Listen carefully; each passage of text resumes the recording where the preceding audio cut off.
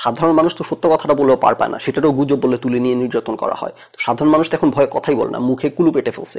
কথা সব আপনারাই বলেন, গুজব ছড়াইলো আপনারাই ছড়ান, অপপ্রচার করলো আপনারাই করেন। গুজব নিয়ে আপনাদের টেনশন করার দরকার নেই, গুজব নিয়ে আমাদেরকে টেনশন করতে দেন। আমরা আপনাদের গুজব অপপ্রচার নিয়ে টেনশনে আছি।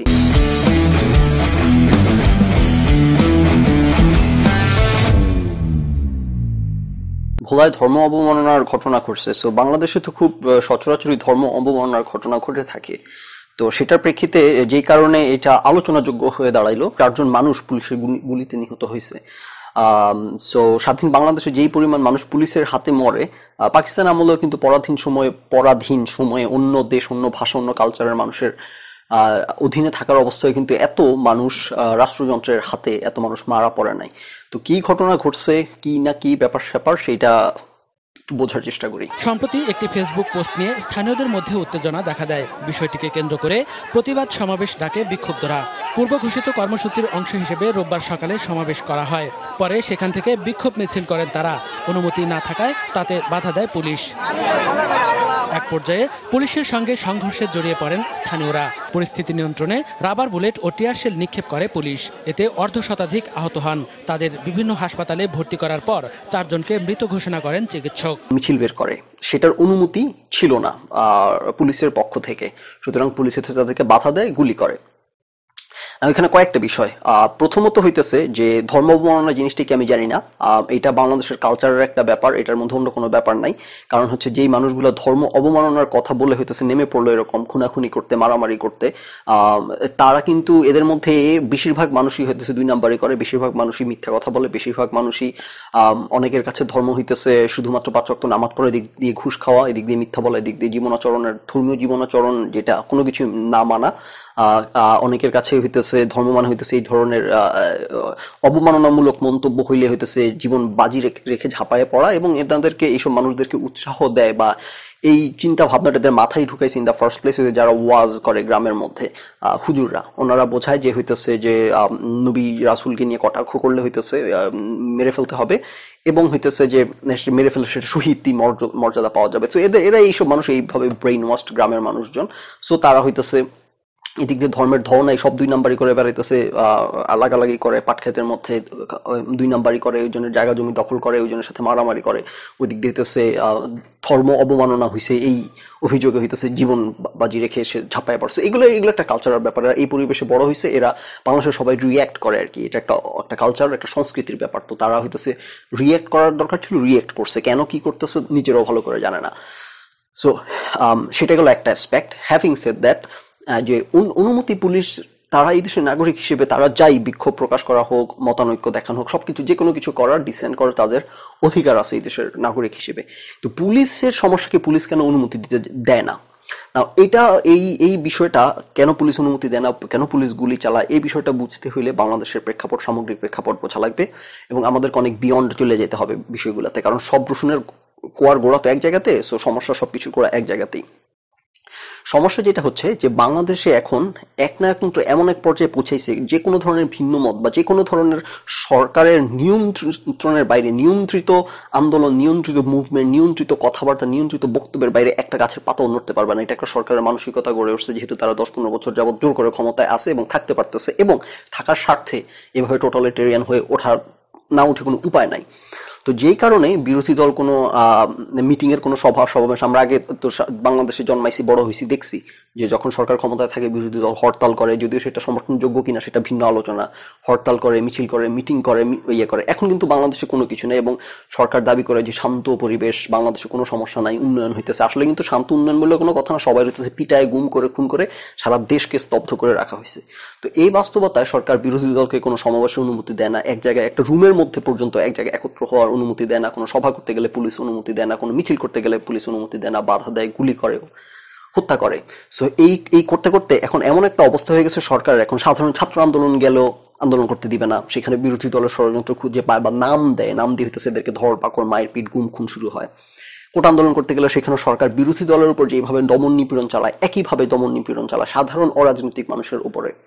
একইভাবে সাধারণ মুসল্লি, আমি এই মুসল্লি তাদেরকে বলতে আমি খুব একটা রাজি না, কিন্তু নামকাওয়াস্তে মুসল্লিরা কোন একটা ইয়েতে নামলে সরকার এমন ভাবে ধরপাকড় শুরু করে মনে হয় জানি বিরোধী দল সরকার পতন ঘটাই ফেলতেছে।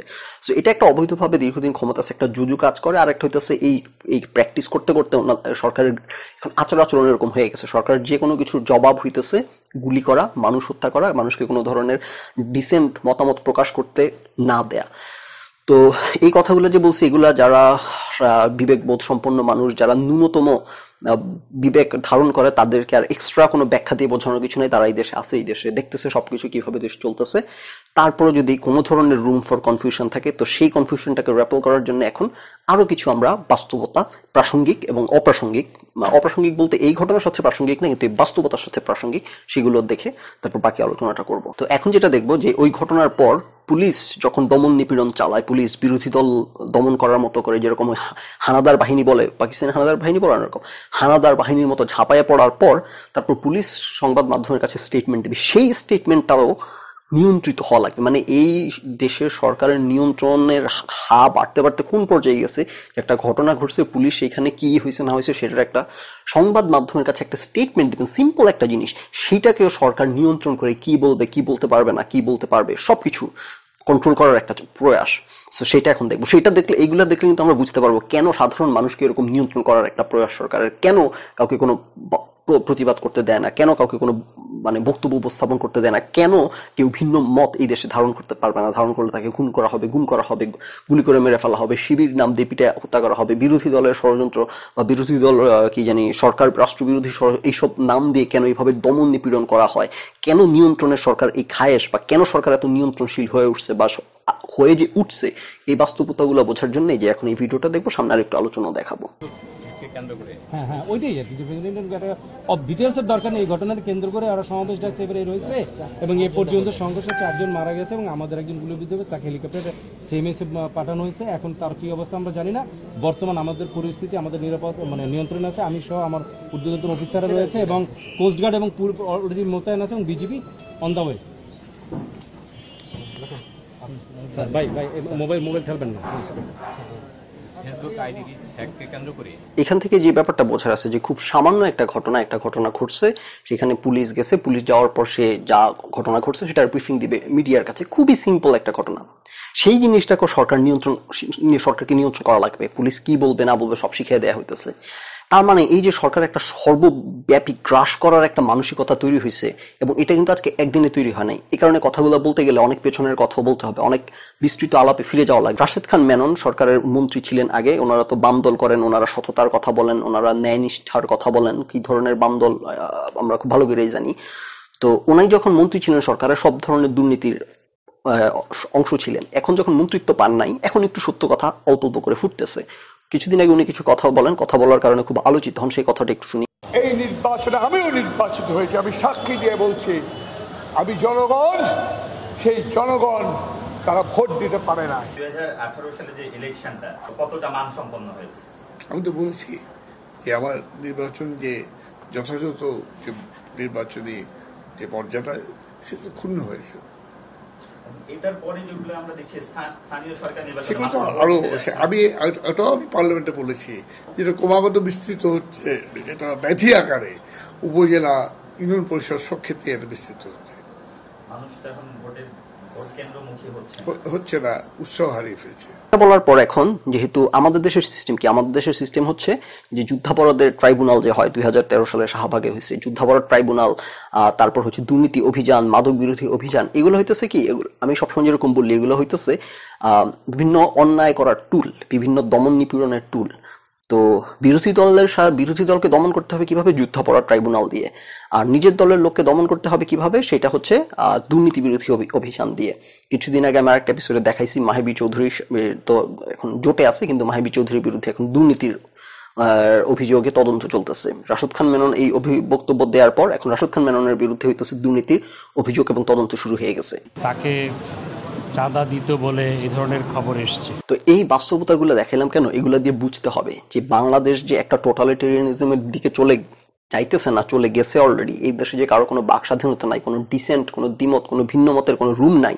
এই দেশের সরকারের ইশারার বাইরে একটা গাছের পাতাও নড়ে না, এবং যদি নড়ার চেষ্টা করা হয়, সরকার যে সাথে সাথে কিভাবে নিয়ন্ত্রণ করে, কিভাবে মানে অসহিষ্ণুতা নিয়ে কিরকম একটা পাশবিক হানাদার বাহিনী বলা হয় পাকিস্তানি বাহিনীকে, হানাদার মানসিকতা নিয়ে ছাপায় পড়ে সাধারণ মানুষের উপরে, সাধারণ রাজনৈতিক কোনো ব্যাপার নাই, সাধারণ মানুষের উপরে যেভাবে ছাপায় পড়ে, এই বাস্তবতা বুঝতে গেলে কেন সাধারণ মানুষ রাস্তায় নামলে 4টা মানুষ গুলি খেয়ে মারা যাবে? এটা কি কোনো যুদ্ধ বিধ্বস্ত দেশ? মানে এখানে কোনো যুদ্ধ পরিবেশ বিরাজ করতেছে? কেন এই দেশে এত মানুষ খুন হবে, গুম হবে? কেন এই দেশের মানুষ নিজের নাগরিক অধিকার এক জায়গায় জমায়েত হইতে পারবে না?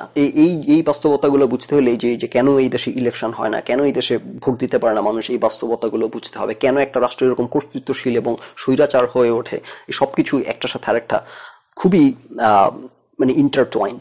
তো এই বাস্তবতা, এই ঘটনাটার সব আলাপ শেষ করব প্রধানমন্ত্রীর এই বিষয়ে বক্তব্যটা শুনে। কি উদ্দেশ্য নিয়ে তারা সমাবেত হলো এবং পুলিশের উপর আক্রমণ করলো, তাদের উদ্দেশ্যটা কি ছিল সেটাই বড় কথা। এবং এর পরবর্তীতে দেখা যাচ্ছে ফেসবুকে নানা ধরনের অপপ্রচার সব জায়গায় ছড়ানো হচ্ছে একটা অশান্ত পরিবেশ সৃষ্টি করবার জন্য। তাহলে এরা কারা, এদের উদ্দেশ্যটা কি? অপপ্রচারের কথা আর বললেন না আপনাদের মুখ থেকে গুজব অপপ্রচার শুনলে হাসি কান্না সব একসাথে পায়। এই দেশে যদি কেউ গুজব ছড়ায় থাকে, এই দেশে কেউ যদি অপপ্রচার করে থাকে, সেটা আপনারা, সেটা সরকার, সরকারি দল, সরকারি সংগঠন, সরকারি বাহিনীগুলা, এরা।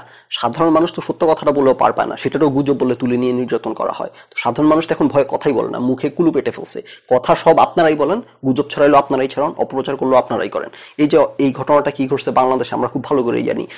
এইগুলো হিস্ট্রিক্যালি বাংলাদেশে হয়ে আসতেছে। তথাকথিত মুসল্লিরা হইতেছে ধর্মীয় সেন্টিমেন্টে তাদের খালি এদিক ওদিক আঘাত লাগে, এরা এগুলো করে বেড়ায়।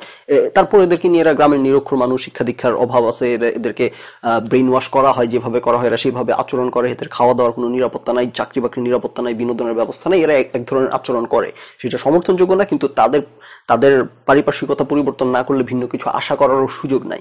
তো তারা এই ধরনের আচরণ করে, সেই জিনিসটাকে একটা সাধারণ বাস্তবতা আমরা জন্মের পর থেকে দেখে আসতেছি, সেটাও আপনি বানিয়ে ফেলছেন যেখানে কাদের ষড়যন্ত্র আছে, কি তাদের উদ্দেশ্য, সবকিছুর মধ্যে কনস্পিরেসি। আগের একটা এপিসোডে যেরকম দেখাইছি, সবকিছুর মধ্যে ওনাদের কনস্পিরেসি করতে হবে, সবকিছুর মিথ্যা একটা খোলস দেওয়া লাগবে। গুজব যদি কেউ এই দেশে ছড়ায়, সেটা আপনারাই ছড়ান। গুজব নিয়ে আপনাদের টেনশন করার দরকার নেই, গুজব নিয়ে আমাদেরকে টেনশন করতে দেন। আমরা আপনাদের গুজব অপপ্রচার নিয়ে টেনশনে আছি। আর কথা বাড়ায় লাভ নাই। এই দেশে, এইরকম স্বৈরতান্ত্রিক দেশে, যে দেশে গণতন্ত্র নাই, যে দেশে ভোট হয় না, যে দেশে মানুষের মতামতের কোনো স্বাধীনতা নাই, মত প্রকাশের স্বাধীনতা নাই, ভিন্ন মত দূরের কথা, সেই দেশে সাধারণ মানুষ রাস্তায় নামলে গুলি খেয়ে মারা যায়, এটা খুবই স্বাভাবিক বাস্তবতা। এটা নিয়ে তো অবাক হওয়ার কিছু নেই।